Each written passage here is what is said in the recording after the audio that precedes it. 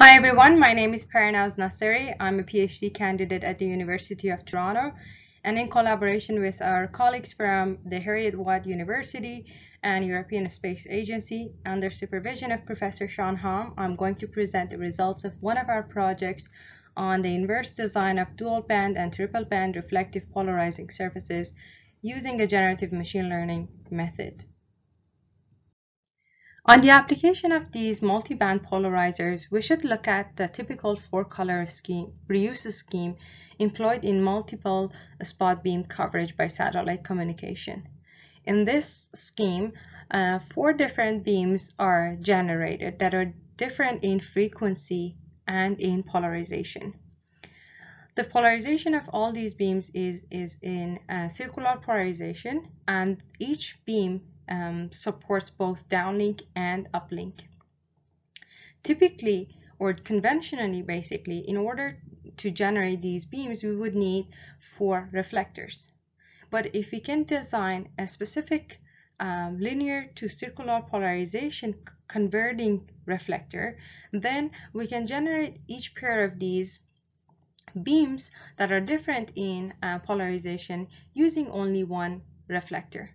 So in order to do that, this reflecting polarizer that can do the polarization conversion basically has to convert the horizontally aligned incident wave to LHCP, let's say, in downlink, and the vertically aligned incident wave to RHCP at the same time. And then in the uplink, it should do the reverse thing, meaning that it should convert the vertically aligned incident wave to LHCP and the horizontally aligned incident wave to RHCP. If it can do this, then the one reflector can support generating the two beams of A and B. And in order to generate the whole scheme, then instead of four reflectors, we would need only two reflectors. So that results in considerable amount of mass and profile reduction. So now that we know what kind of functionality we expect from this reflector here, then we can macroscopically design its constituent elements. So these constituent elements are usually unit cells or scatterers that are asymmetric in the horizontally and vertically directions, and they can treat the electromagnetic waves that are aligned in horizontally or vertically differently. And it is worth noting that these unit cells would be backed by a ground plane, so they would work in complete reflection modes. So what do we need from this polarizing reflector? First of all, we want a linear to circular polarization conversion, which means that in terms of the linearly polarized reflection coefficient, we want the vertically aligned and horizontally aligned incoming waves to be completely reflected back. And meanwhile, we want to have a 90-degree, 270-degree phase difference between them, or in general, an odd multiplication of pi over 2. And then we can define axial ratio of the circularly polarized reflected wave using this formula. And as long as this axial ratio absolute value is between 1 and a square root of 2, which means maximum of 3 dB, then that's what we call a good linear to circular polarization conversion. Something else we need is the orthogonality of the reflected CP waves in the bands. So if the axial ratio in the downlink is between 1 and a square root of 2, we want the axial ratio in the uplink to be between minus a square root of 2 and minus 1.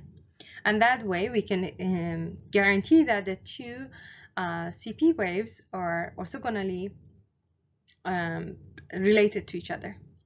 Or this can be reversed. It doesn't make any difference for us as long as the two are orthogonal, and then we're fine.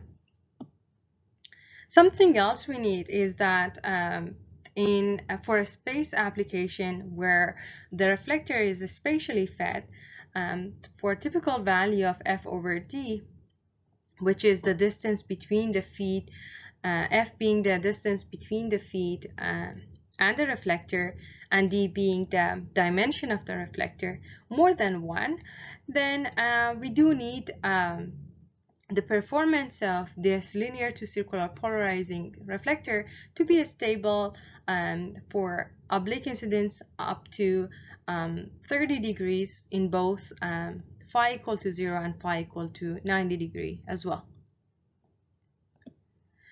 And then preferably we want this structure to have low profile, so a single layer structure would be more desirable.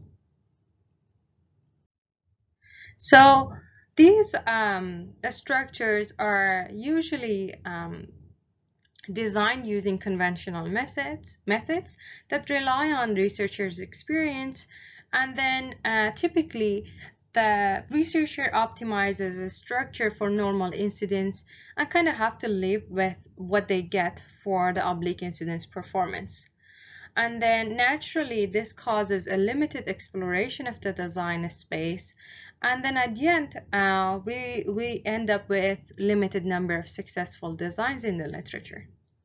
But here we are proposing to use a machine learning method when a generator acts like an experienced researcher and explores the design space till we can find a better candidate for the application that we want. Now this proposed method, because it is relying on data-driven approaches, it can have or offer a better understanding of the features of good candidates or design, and then we can systematically optimize the design from the beginning for an angularly stable performance, and then it can offer a more thorough exploration of the full design space that can be very diverse. A machine learning generator can be fit into two main categories. One of them is the decoder of a variational autoencoder, where the encoder and decoder are trained together, and once the latent space or the feature space of these structures are learned, the decoder becomes a generator that can create new structures. The other category is the generator of a generative adversarial network, when again there are two networks, generator and discriminator, and the generator after training becomes a good researcher that can produce different structures. Now, variational autoencoders are typically good at interpolating the features that it's learning from the training data and create a sample that has features that are interpolated from the ones in the training data. But generative adversarial networks are more stochastics, and the generation is more random, so we can get more diverse shapes generated. Because of the random nature of the generative adversarial network, we chose this generative method to explore the design space for the problem at our hand. As we mentioned, a generative adversarial network is composed of two neural networks, the generator and the discriminator. The input to the discriminator is the training data and what is generated by the generator. The input to the generator is just a random noise vector. So in one cycle of the training, basically one random noise vector is fed to the generator, a shape is created, and the discriminator then needs to decide if this shape that was created is it either produced by the generator or is one of the ones from the training data. If it recognizes it as one of the samples in the training data, it labels it as real, and then if it recognizes that it's one of the it's not a sample that belongs in the training data and it is generated by the generator, it's going to label it as fake. In this process, the generator learns how to come up with a design that is more similar to the ones that are in the training data, so that it can fool the discriminator to label it as real. But the discriminator becomes a better critic at distinguishing the differences between the training data samples and the ones created by the generator. So in this process, they are in constant contest with each other, the generator trying to fool the discriminator and the discriminator trying to critique the generator better at learning the features of the training samples. So we did mention that we do need the training data for the discriminator so that it can compare the samples generated by the generator to them. So in order to create this training data, we took a two-step curation method. The first one is that instead of using a pixelated representation for the scatterers, we went with specific primitives or designs here that we know would provide a meaningful scattering parameters while they provide enough or adequate degrees of freedom to manipulate the horizontally and vertically aligned incoming wave in the way that the polarizer that we want to design would. So we went with a Jerusalem cross, meander line in X direction, and meander line in Y direction. And these would provide enough inductance and capacitance for the functionality that we want. So 3,500 samples were generated using this method, and then they were simulated. But let's remember that we want the generator to become a good researcher or an experienced researcher in designing good polarizer or dual band polarizer for us. So in order for the generator to learn to do that, we need to provide samples to it, samples to the generative adversarial network that have this functionality or basically have somewhat this functionality hidden in them, so that the generator can learn their features. So that's why we took a second step where we filtered the scatters among these 3,500 samples that weren't a good polarizer. To decide how much of a good polarizer a scatterer would represent, we defined this loss function, where we define basically maximum and minimum level of axial ratio in the two bands, and then we applied the sign of the axial ratio in order to keep the CP reflected wave orthogonal to each other. And then out of all of these 3,500 samples, we chose the ones that have the loss function less than 5.5. And then these would be kind of like good polarizers for us, and the generator should be learning their features. So these 2,400 samples with the 90-degree rotated scatterers were chosen as a training data of the GAN. So now that the training data is ready, we can train the GAN. In each iteration of the training, a batch size of 256 samples is fed to the discriminator. Half of these samples are coming from the training data, and they are labeled with YK being 1, and the other half are created by the generator, and they are labeled with 0. And basically 128 samples are created by the generator when it is fed 128 random noise vectors. And the discriminator needs to decide the probability of each sample here. Then we can define a loss function as written here, where the discriminator basically has to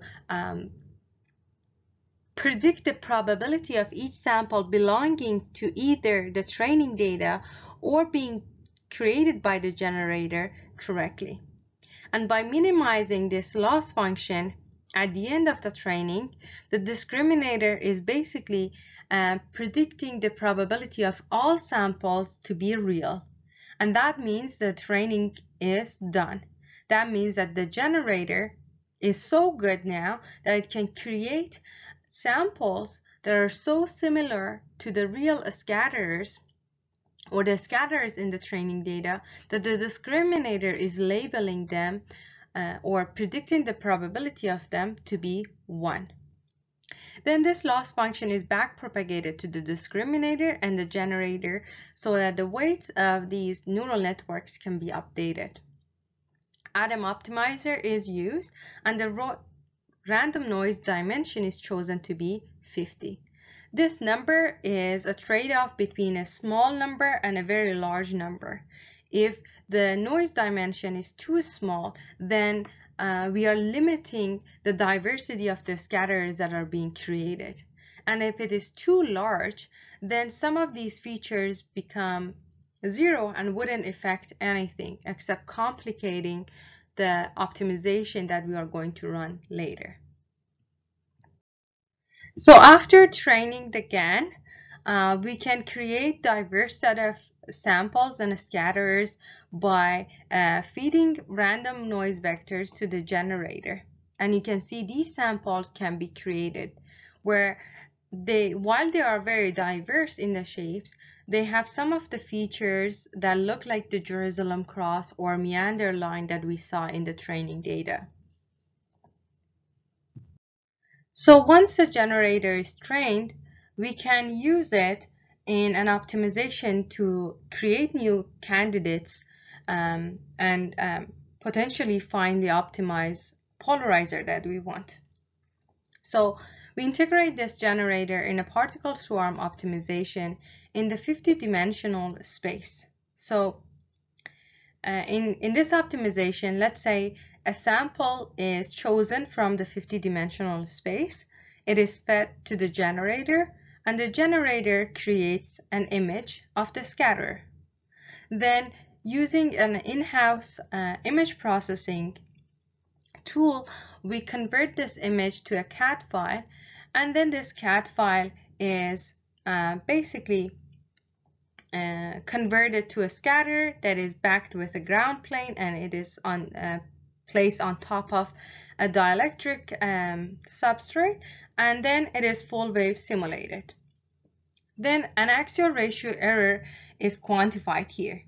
In order to systematically design for an angular stable polarizer, the axial ratio error here is the average of the axial ratio error for normal incidence and the maximum oblique incidence of 30 degrees in both phi equal to 0 and phi equal to 90 degrees.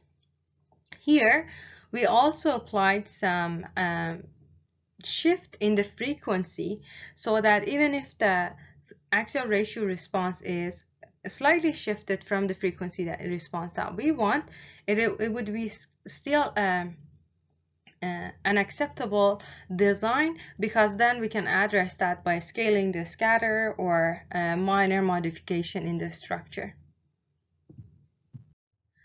So here first we wanted to design a dual band reflective polarizer where the CP waves would be orthogonal in the two bands.